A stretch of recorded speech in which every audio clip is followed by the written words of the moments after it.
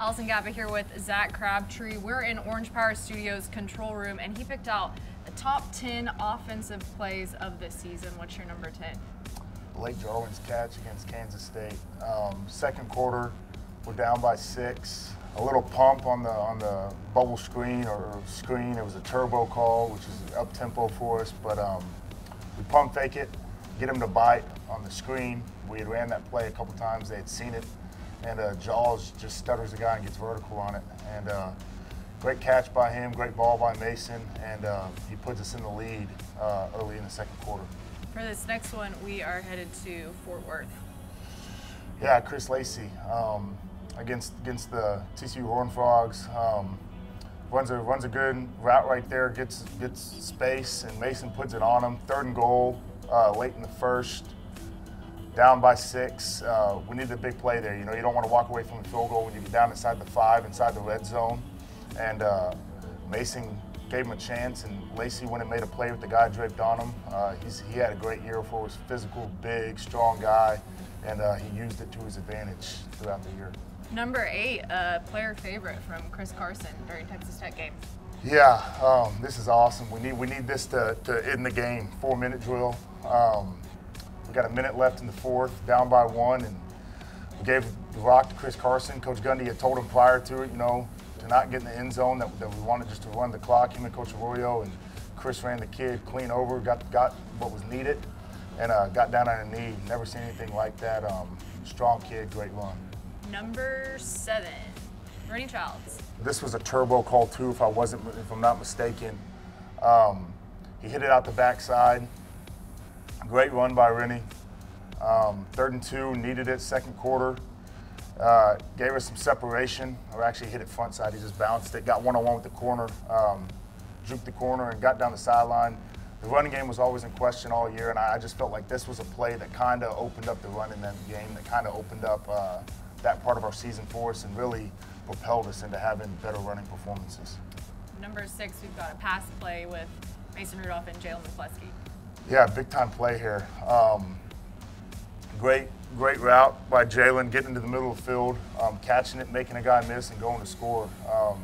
He had a breakout year this year, made a ton of plays for us, and it was much needed. It was right before half, if I'm not mistaken, and to really just put 6 more points on the board and give us a better lead going into halftime. Great ball by Mason to give him an opportunity to go make a play.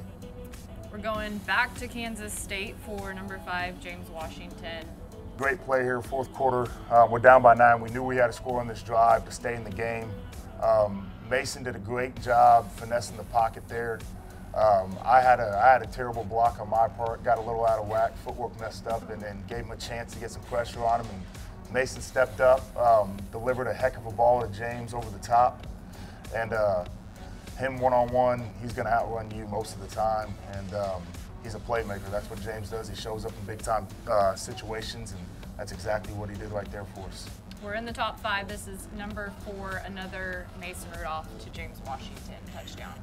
Yeah, put this play on here just because it was well blocked for the most part, but the block right here by Lacey and then Barry J coming up and getting another one to spring Washington, that's what it's about. It's giving us that opportunity to go make a big-time play. And Coach Gundy says it every Saturday before we go out and do the walk down Hester Street. He just says that there's one guy with the ball, there has to be 10 unselfish players, 10 guys that are willing to make that guy, you know, make a big play, and that's exactly what Lacey and Barry and the rest of the offense did there, and just felt like it was a big play, guys going and putting stuff on the line for the other one.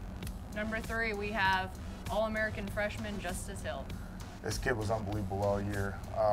Great block play right there up front by the offensive line. He makes the guy miss, stays in bounds, heck of a job balancing, and he gets in to open up, score on the first drive, if I'm not mistaken, the first drive of the game.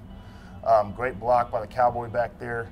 And he gets in the end zone on the first drive, which we talk about. The first drive of each half, getting in the end zone is huge to start the momentum, get off on the right note. You're playing the University of Texas, and he went and made a play to put us up 7-0 and get the ball rolling. All right, your number 2 play. James Washington versus Pitt.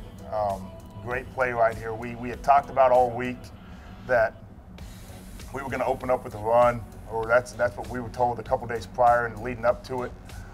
We get the ball in the first drive, backed up at what it's 87 yards or something like that. 91. 91. There it is. So we get the look we wanted. They were in quarters, if I wasn't mistaken. We play action faked it.